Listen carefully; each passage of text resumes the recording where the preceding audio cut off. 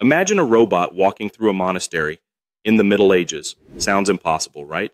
But in the late 1400s, a Spanish clockmaker named Juanelo Turiano created something straight out of science fiction, the mechanical monk. This small automaton, crafted from wood, iron, and intricate clockwork gears, could walk, move its lips in silent prayer, and even raise a tiny cross to its chest. What's even crazier, it was commissioned by King Philip II of Spain, supposedly as a miraculous thanks after his son survived a near-fatal illness. Historical records describe the monk's lifelike movements as astonishing for its time, centuries before the word robot even existed. Unlike anything else, this automaton was designed not just for entertainment, but as a spiritual reminder of faith, blending technology with religion in a way that baffled everyone who saw it.